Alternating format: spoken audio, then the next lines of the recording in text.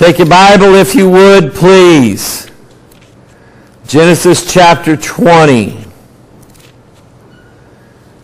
We're going to kind of squeeze our way through this chapter and not spend a whole lot of time in it. We are going to, there is a lesson to be learned here about lying, about not trusting the Lord in telling the truth. Okay? Not trusting the Lord by telling the truth. Would God rather have you lie, or would He rather have you tell the truth even to your own hurt? Which way is it? The truth even to your own hurt. Now, there's times when I've had to learn that lesson the hard way. I didn't like it. But I was afraid. Things I don't want to talk about. But there are lessons nonetheless that I was confronted with either telling the truth or a lie. And there is one story I'll tell here in a minute, and God just worked it out, and God blessed, and God showed me that day, Mike, you need to trust me. You need to trust me. Okay, I'm a lot better God than you think I am, and I really am in control of things that you're not in control of. And so God kind of taught me a lesson that day. But Genesis chapter 20, I'm glad you came tonight. It's good to see everybody. It's good to have folks with us online telling us what kind of job we're doing, and which we're fine with, because if the stream ain't right, we want to be able to do it. I guess I'm going to go ahead and tell this. Do I sound okay? Okay. As long as I sound okay back there. Southwest Radio out in Bethany, Oklahoma. It's in the Oklahoma City area, northwest Oklahoma City. I have been friends with many of those men for several years. I think the first thing that I ever did for them, I don't remember exactly what year that was. Might have been, I don't remember. But anyway, I showed them my book, which I called at that time the King James Code, and they looked at the manuscript, they liked it, they wanted to publish it. Noah Hutchings didn't like the title of it, so he asked me to change it. I went, man, I don't want to change it. But if he was gracious enough to publish it, I thought, well, I'll change it for him. So I called it By Divine Order. And he liked that one, so they published that one. And then he wanted me to write at first it started out as a rewrite of, Noah Hutchings wrote a book called God the Master Mathematician. And he wanted me to sort of do an update to it. Well, I wrote out this pretty good sized book, and he read it, and he decided it wasn't an update to his book, it was his own book. So he said, what are you going to call this one? I said, the King James Code. Yeah, that'd be a good idea. And so anyway, that's how that got all turned around. But anyway, they published them through Hearthstone Publishing, which is now doesn't exist anymore. And we did conferences for them in different places, and had a good time with them, and was always commended for standing up for the King James Bible. And so shortly, a couple years before Hutch died, I've told this story, he offered me his job and flew Lisa and I into Oklahoma City and showed us around the offices and everything like that. Told us it was a board-run ministry, which means I have a dozen bosses telling me what to do. And he said some of them were pretty heavy donors, and I went, nah, I think I'll pass that up. I would have done it for him because I loved him so much. Noah was just a good, godly man. I just loved everything about him.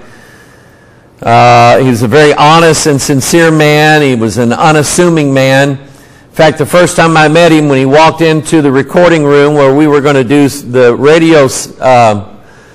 radio interviews, he walked in, pants pulled up over his belly button, you know, like an old man, and he had a piece of Rice Krispie treat stuck on his lip, and he was eating one. And I'm going, okay. But still sharp. He was 77 then, sharp as a tack. He showed me the typewriter that he used. It was an old manual typewriter. That's how he picked out all his books. So anyway, I think a new young guy running or helping to run the ministry, and I really like him. He seems to be somebody that is easy to work with, and so they have sent me a list of about 6 conferences that they're putting on in 2022 in different places. One of them's in Florida, one of them's in Tennessee, Indiana, Kansas, and yes, in Indiana. A lot of you guys in Indiana would be able to attend this. It's where is it? It's north and east of Indianapolis. Pretty good sized town. I can't think of it. But anyway, they're going to have one there. They're going to have one in Kansas, one in Oklahoma. And then they asked our church if we would host one of their conferences next year.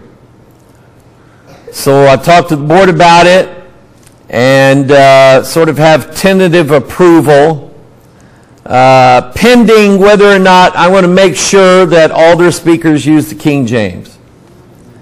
And just kind of want that guarantee, and we'll use our streaming facilities and just offer them what we have to offer here, and we'll just take it from there. So just help us pray about that.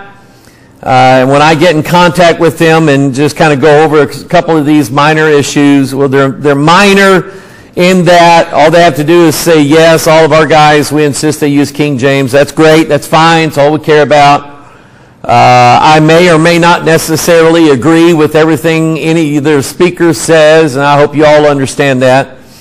But to be able to partner with them and work with them, they're good ministry. They have been over the years, and since Hutch has passed away, gone on to be with the Lord, I think they have, at least it seemed to be, they've maintained that integrity.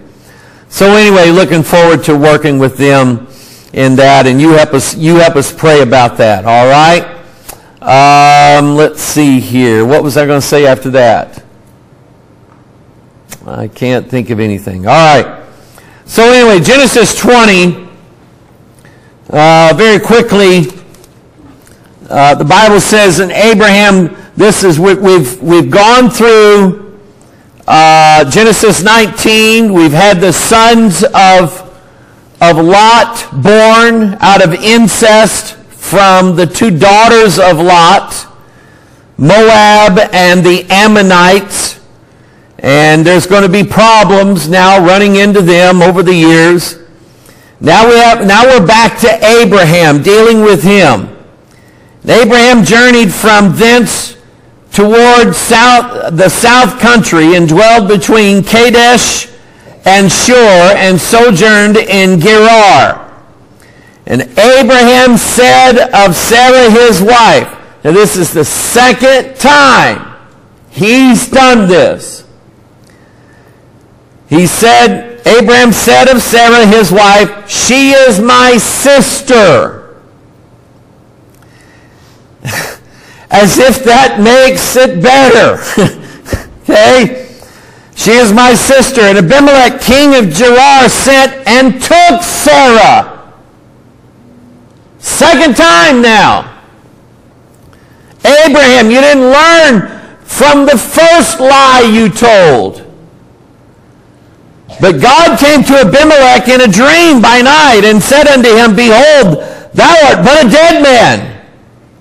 For the woman which thou hast taken, for she is a man's wife. But Abimelech had not come near her, and said, Lord, wilt thou slay also a righteous nation? Abimelech didn't know it. His people didn't know it.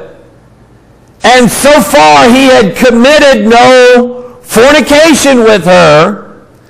So Abimelech was clean in this. But God was just giving him a warning and waking him up to the fact that Sarah is not who you think she is. Said he not unto me, she is my sister. And even she herself said, he is my brother. In the integrity of my heart and innocency of my hands have I done this. And God said unto him in a dream, yea, I know that thou didst this in the integrity of thy heart, for I also withheld thee from sinning against me. In other words, God said, I didn't allow any situation where you had an opportunity to go in unto her. I kept you away from her. I wouldn't let you sin with her. Therefore suffered I thee not to touch her. I did not allow you to touch her. Now therefore restore the man his wife, for he is a prophet. We don't think of Abraham that way, but that's who he is. He is a prophet. He's a man of God. And he shall pray for thee, and thou shalt live. And if thou restore her not, know thou that thou shalt surely die, thou and all that are thine. So it's an easy choice that Abimelech has to make. Since you haven't laid a hand on her, and now that you found out that she really is more than Abraham's sister, she's his wife. And of course, if you go in under her, I'm going to kill you, and I'm going to kill everybody in your family, and I'm going to kill everybody in your kingdom as well. Abimelech's got a pretty easy choice to make. I'm sorry, this woman's tainted. She taint yours and she taint mine. Amen? I'm surprised some of you didn't laugh at that better. Take yours and it taint mine. So, verse 8, therefore Abimelech rose early in the morning and called all his servants and told all these things in their ears, and the men were sore afraid. Then Abimelech called Abraham and said unto him, what hast thou done unto us? And what have I offended thee? In other words, what did I do to you to deserve this? Abimelech's probably thinking, he tried to set me up with his own wife. What was he thinking? What have I offended thee that thou hast brought on me and my kingdom a great sin? Thou hast done deeds unto me that ought not to be done. Now, once again, the Bible does not gloss over, nor retract, nor what is it they do when CIA marks documents out? Redact them. God says, I haven't redacted any of these stories here. They are exactly as they happened. I'm letting you know that even though I call Abraham the father of faith, the father of many nations, and a great and mighty seed is going to come out of his loins, and he is my man, and there is no one more faithful than he. Abraham is still a fearful sinner. And it really is. It is fear that drives Abraham in this situation. It's fear. What is his fear? What is his fear? Huh? Yeah, or that his wife is going to be taken by somebody else to be wife. Well, what happened? She was taken. Okay? And what you said was right too. Abraham's probably thinking, well, they'll kill me and steal her. And it makes you wonder, we haven't gotten to chapter 22 yet, the greatest thing that Abraham is ever going to do is but a couple chapters away here in chapter 22. It makes you wonder, where is that faith that we see exhibited in Genesis 22, where Abraham literally takes Isaac and lays him on an altar, binds him down to that altar, and takes a knife and holds it over his chest and is about ready to plunge the knife in, thinking that even if he kills his only begotten son, that God will resurrect him, and out of him will come the seed of Abraham. He believes that then. But where is that faith now? It's not there. You see, sometimes we will have great faith. Sometimes we will move mountains. Sometimes we will have days where the devil cannot touch us. But then there's going to be those days where we're not so steadfast, not so sure, where we're weak. And so we invent lies, and we try to hide things, and we pretend that we are things that we really aren't, and so on and so on and so on. And Abraham definitely is not exhibiting that kind of faith that we see just 2 chapters later. He's not showing that kind of faith at all. He's very, very, very weak. Let's see here. Where were we? Verse 9. Abimelech called Abraham, said unto him, What hast thou done unto us? And what have I offended thee, that thou hast brought on me and my kingdom a great sin? Thou hast done deeds unto me that ought not to be done. And Abimelech said unto Abraham, What sawest thou that thou hast done this thing? Abraham said, Because I thought, and my old boss, Ron Dagonia, Brother Ron Dagonia, pastor, what's the name of his church? Church of Many Blessings.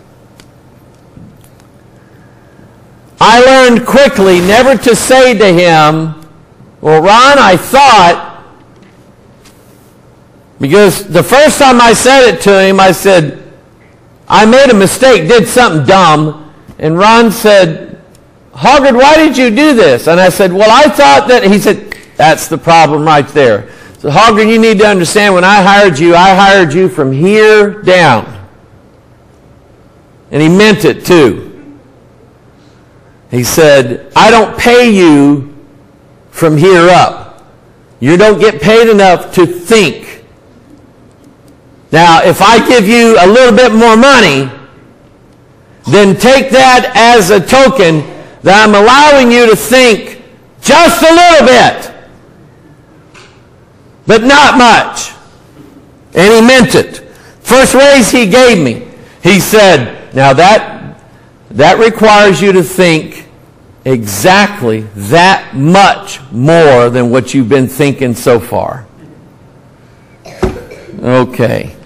He was hard on me. He really was. I'd come home tears sometimes.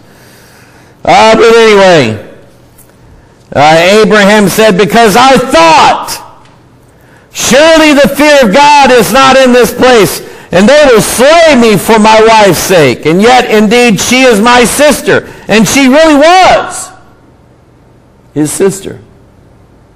That was not a lie.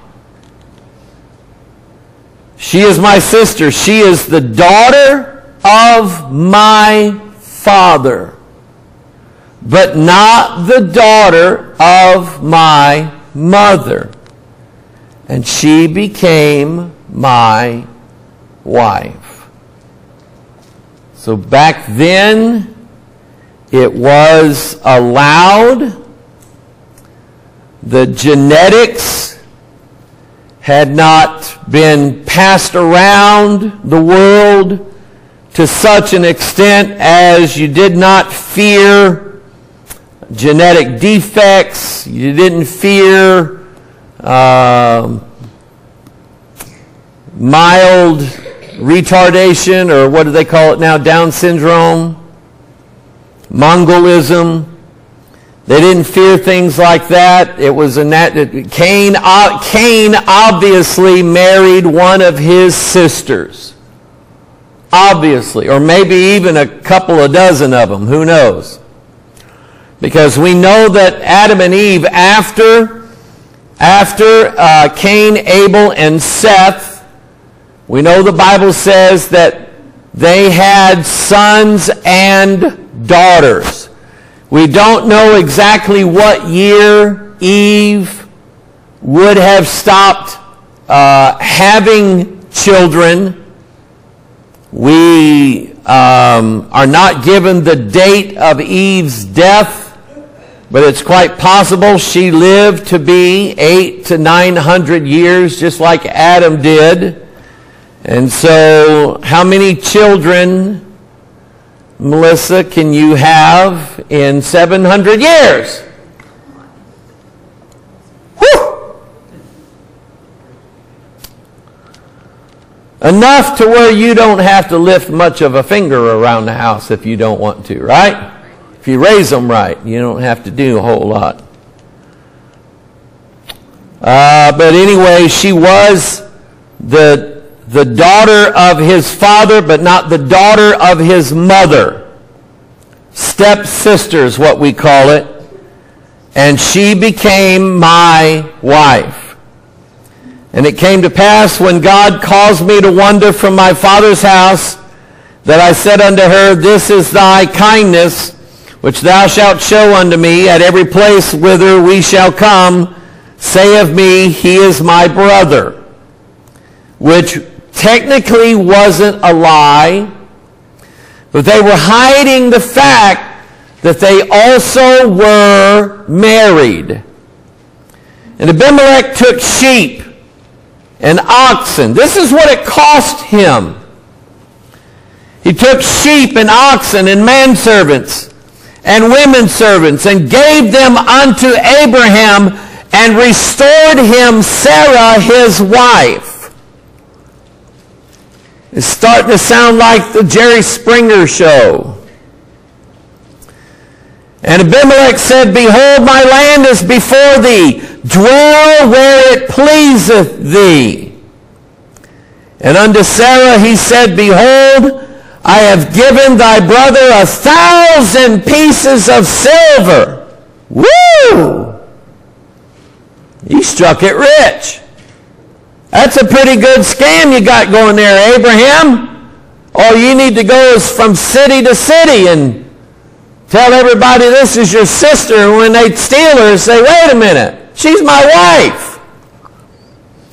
Behold, he is to thee a covering of the eyes unto all that are with thee, and with all other. Thus she was reproved. So Abraham prayed unto God, and God healed Abimelech and his wife and his maidservants, and they bare children, because God dried everybody's womb up. Because Abimelech stole Sarah. God took all of his servants, everybody dried the wombs up. Nobody's getting pregnant, nobody's having any babies, nothing's going on here. And God healed Abimelech. Verse 18, for the Lord had fast closed up all the wombs of the house of Abimelech because of Sarah, Abraham's wife. And what did Abraham have to fear? Nothing. Apparently, we find out that Abimelech seems to be a pretty decent guy. Had Abimelech known that Sarah was in fact Abraham's wife, he would have left it alone. And the cursings of God would not have come down upon the house of Abimelech. But it was Abraham's fear that brought that. I truly believe that fear, and I never used to be this way, but the older I get, I guess, I don't know if it's a result of COVID. I've talked to a couple of other pastors that say that they have experienced issues of depression and anxiety since they've had COVID. And whereas before, they never had these issues before. And I would tell them, yeah, I know what that's like. That's exactly what happens to me. So I've had to deal with issues of not so much depression, some depression, but the anxiety, sometimes it kicks in pretty hard. Now, I will let you know that I am on a couple medications for that. One is a sort of a long-term medication. It takes a while to build up in your body. And after I got a dosage increase, it seems to be helping with the anxiety attacks. And I will tell you, there's nothing worse than I'm sitting there ready to do a PMO and I get this anxiety attack and I know what's going to happen. That fear over nothing is going to take over my thought processes. And there's not a thing that I can do about it. And there's not anything that I have to say either. There's nothing that I can say. And a couple times I've just turned the feed off. And said to myself, Mike, you can't do this. And it's tough. It's really hard to deal with that. Because my favorite thing to do here is Pastor Mike Online. And when the devil works his best to try to take that away, it bothers me. It really does. So I appreciate all your prayers and so on. But I have learned that fear is probably one of the biggest tools that the devil will use against people. In this whole chapter, Abraham's whole issue was fear. Fear over what amounted to a false idea, false impression. In fact, there was absolutely nothing in that Abimelech ever said to him that made him think that Abimelech was looking at his wife and was going to steal her. Nothing. Absolutely nothing. He'd not heard any stories. People telling him, oh, I'd watch Abimelech. Whew. Man, he really goes after the women. And in fact, if you show up with Sarah, you better keep her well hidden. Because one look at her and he'll take her. He'll steal her. He'll kill you over her. Just to get her. Abraham had not heard anything like that. His mind invented it. His mind made it up. So you could probably say the devil planted that idea and that image in his mind to cause him to lie and set up this whole thing now with Abimelech to cause Abimelech to sin. And Abimelech was innocent. He hadn't done anything wrong. Whereas Abraham had an opportunity now to enjoy the company of a good friend, a king of another country, now they've established a relationship on the wrong footing.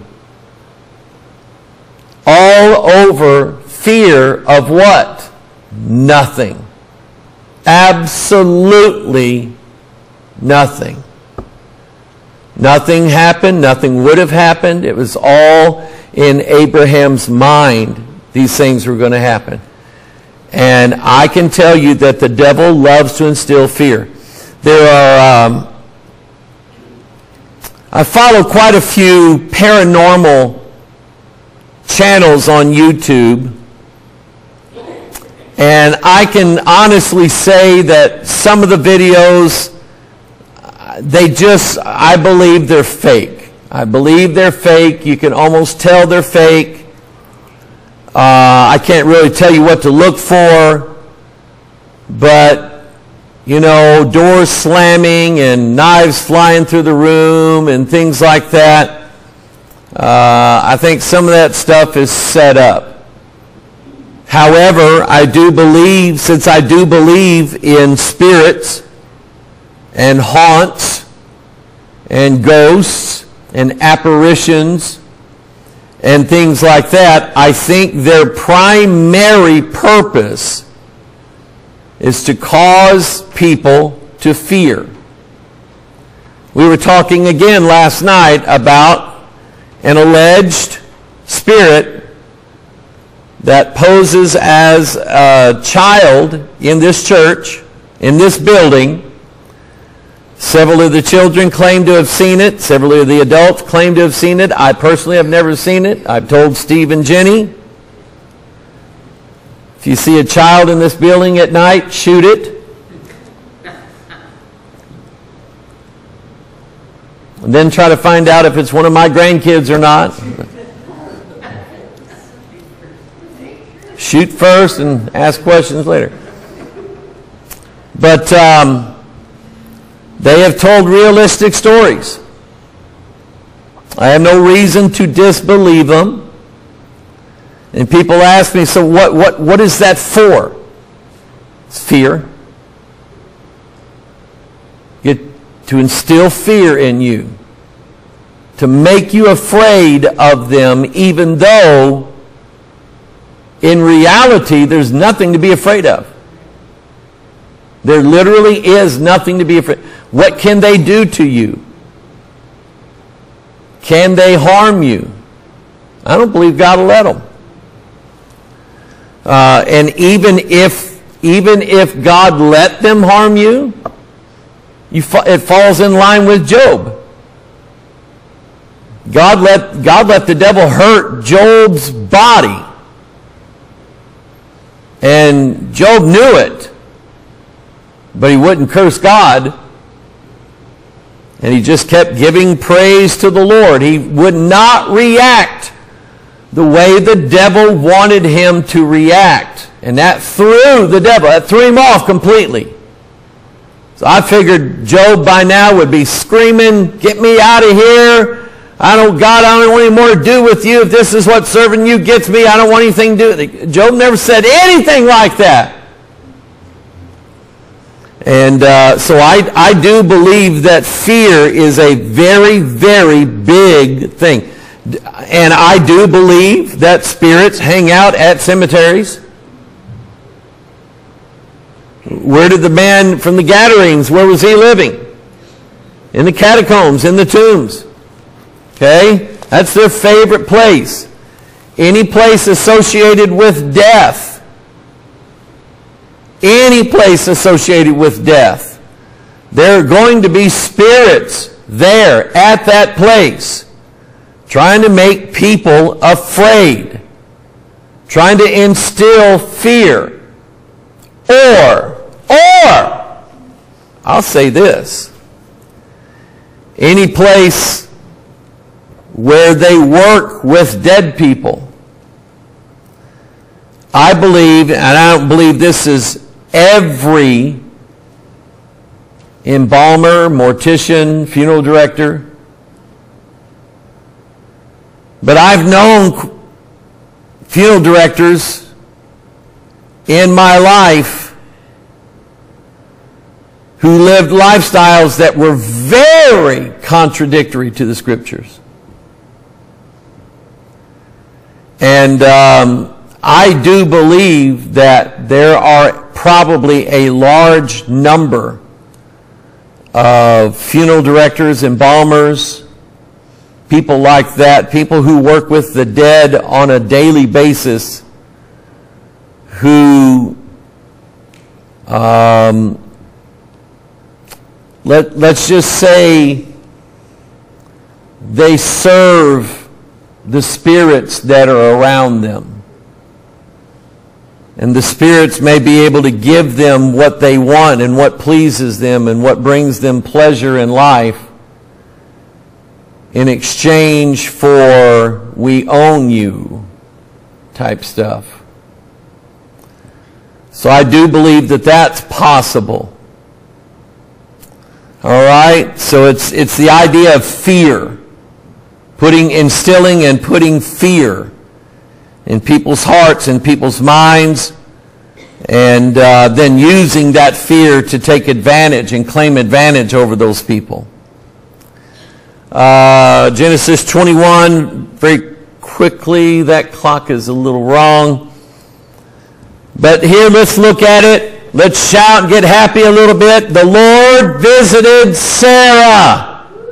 Woo, amen. As he had said. And the Lord did unto Sarah as he had spoken. Notice in verse 1, he had to just say it twice, didn't he? God saith it once, yea, twice. I just got to say verily, verily. I can't just say verily. I'm going to say verily, verily. I'm going to say the Lord visited Sarah, and then I'm going to say it again. The Lord visited Sarah. The Lord did unto Sarah as he said. For Sarah conceived and bare Abraham a son in his old age at this, listen to this, at the set time. Underline those two words in your Bible. Set time. Sounds like the quarterback getting ready to get the ball from the center. Down, set, time. At the set time of which God had spoken to him. I believe with all my heart that the day and the hour of the Lord's return is written in this book. I believe it's in here. I believe at one of these days God's going to draw our attention to it, and we're going to go, you mean that? I never thought of that. God says, I know. Nobody did. I kept everybody's mind away from that. Because if you would have figured it out, well, that would have blown my whole prophecy. That I didn't tell anybody. I'm not letting anybody know. Not the angels of heaven. But I believe the day and the hour, the year, is in this book somewhere.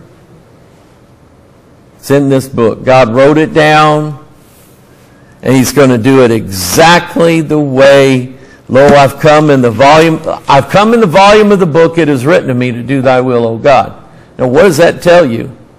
It's written in the volume of the book not only what to do when he comes, but when to do it. And Abraham called the name of his son that was born unto him, whom Sarah bare to him, Isaac. And Abraham circumcised his son, Isaac being 8 days old, as God had commanded him. Again, we're told that by the 8th day, the immune system is at its peak in a newborn child, so that cutting into that skin and casting away the foreskin of his flesh would not require, I know nowadays they would rub triple antibiotic ointment on it. But back then, having had no such thing, Abraham just took it and cut it off and cast it away and didn't have to worry about his son getting an infection, because his son's immune system was at its peak and it just wasn't going to happen. But that's not the real reason why it was the 8th day. 8 is a number for new life, new beginnings.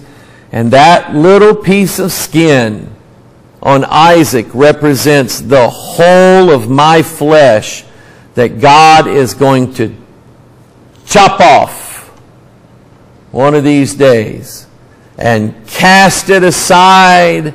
I don't care what he does with it back then. I don't care if I don't care if science gets my body. I don't care if they send my body to a lab, freeze it, and cut it in slices. Have you ever seen them? Have you ever seen books where that's been done? It's pretty interesting.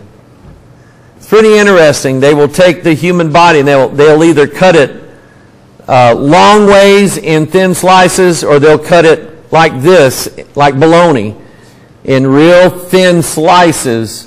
And each slice will have, you can identify the parts of the body in each little slice.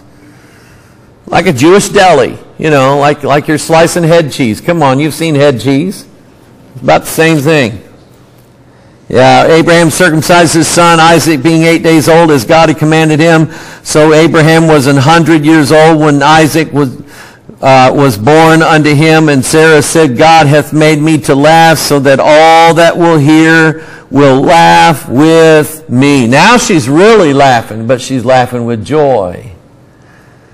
And she said, who would have said unto Abraham that Sarah would have given children suck? For I have born him a son in his old age. And the child grew and was weaned, and Abraham made a great feast the same day that Isaac was weaned. We'll stop right there, because now we're getting into Sarah and Hagar, and them two, they're gonna start cat fighting and pulling at each other's hair and scratching their eyes out and calling each other names, and that's never good. And so anyway, we'll have to deal with that. Jealousy between two women. Has that ever happened? Let's think about this for a minute.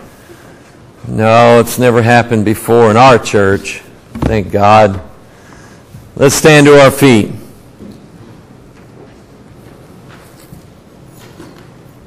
Come on, cheeseburger, up from the gravy. Okay. You know that song, Low in the Gravy Lay, Jesus my Savior. We actually had a little boy years ago when we had a daycare center that my mom ran, and we had a cute little boy. His name was Jimmy. And he said his favorite song that he liked was Up From the Gravy. Up from the gravy. Can we sing Up From the Gravy? Sure. Low in the gravy lay. Amen. Father, we love you. We thank you, Lord, for a good study of your word. Father, help us, dear God, to trust you, not be driven by fear, not be driven by that. Father, and you know me, God. I'm Mr. Fear.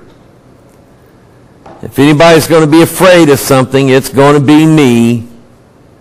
If anybody's going to doubt, it's going to be me. I pray, dear God, that you would make me more faithful,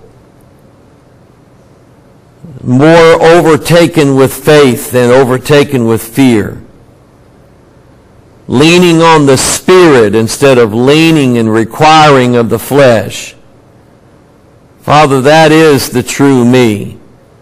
And I pray, dear God, Lord, that you would admonish me and correct me of those terrible things, Lord. Teach me how to trust you. Teach me how to rely on you.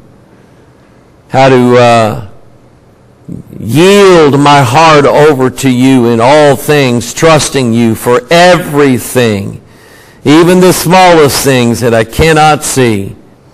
Father, blessing each and every one tonight, Lord, that has heard of your word. Give us hope, give us encouragement, give us faith. Help us, dear God, to not be afraid when fear comes knocking at the door. Bless us tonight, we pray in Jesus' name. And all of God's people said, Amen. You are. Get out of here.